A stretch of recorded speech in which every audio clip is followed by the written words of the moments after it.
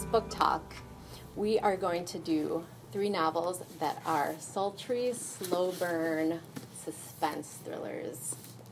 I'm going to start with The Risen by Ron Rash. So it's 1969, and 2 brothers are on their high school break, and they're working for their grandfather. He's the doctor in town. They're in a small North Carolina town, and a mysterious girl comes to town, also a teenager, like the brothers. And this starts off with the younger brother, 40 years later, reading the newspaper, finding out that her body was just found buried in the woods where they used to go swimming. So this is from his viewpoint, the younger brother, Eugene. He wants to find out what happened.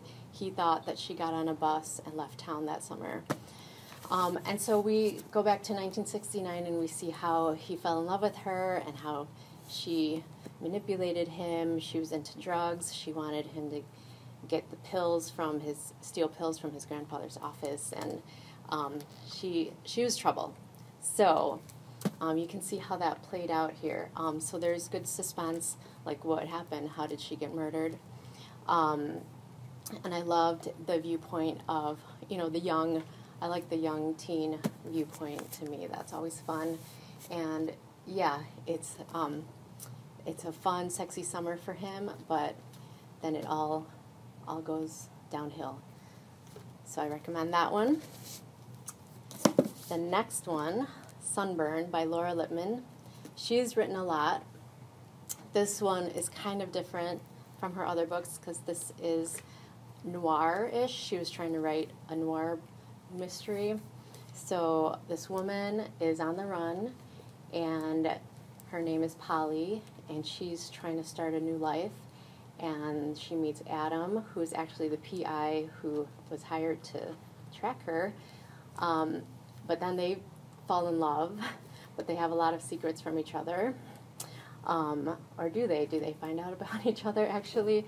So lots of secrets, lots of mystery, and you get to know Polly slowly over the course of the book. So again, there's that slow burn mystery. It's not like fast-paced action thriller, but it was definitely what I was in the mood for, what I've been in the mood for this summer, that slow burn suspense. And, you can judge for yourself whether she had good motives or not. And there are a few murders here, that's all I'm going to tell you. So, yeah, this was definitely a page-turner, and I definitely enjoyed it.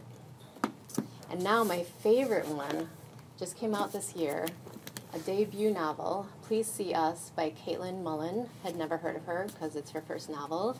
And the publisher sent this to me with a bunch of ARCs, which are pre-published advanced copies, preview copies. And I said, oh, when is this coming out? And then I saw it's a finished copy, and it just came out in March. And I started reading the first page, and I was hooked. And it's Atlantic City, and I loved the sense of place because you can feel the oppressive heat. This one, out of all 3, I really felt like I was there. I felt there was a claustrophobic feeling to the novel. Atlantic City, this place is past its prime, and the economy is dying, and there's a girl, 16-year-old girl, again, the young protagonist that I like. She's getting these psychic visions, and she doesn't know what they mean. And she is working as a psychic. She's trying to use it to, she's working on the boardwalk, trying to make money in this dying town, but she wants to get out of this dying town. And meanwhile, there's a serial killer on the loose. Only people don't really know that yet, but he's murdering women. So she's getting visions about this. So this was really gripping to me. Also, I loved the atmosphere. Again, that slow burn of a mystery. And I could just feel that, oppressive heat, the boardwalk, just, the heat coming up from the boardwalk. And, her wanting, Clara is her name, she just wants to get out of town, to start over, get away from this dying town. So this one I just really loved. There's another viewpoint here, too, of a girl named Lily, who Clara goes to for help. And I didn't love her perspective as much. but still, I love the book. I gave it 5 stars. So yeah, they intertwine and, you know, hopefully evade the serial killer, but you'll have to read it to find out.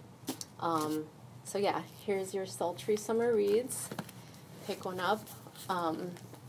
We have curbside service, so check our website for all those updates.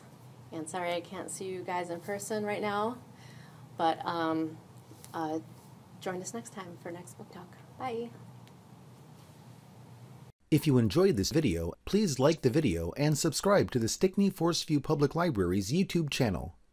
Also, like and follow us on Facebook, Instagram, and Twitter.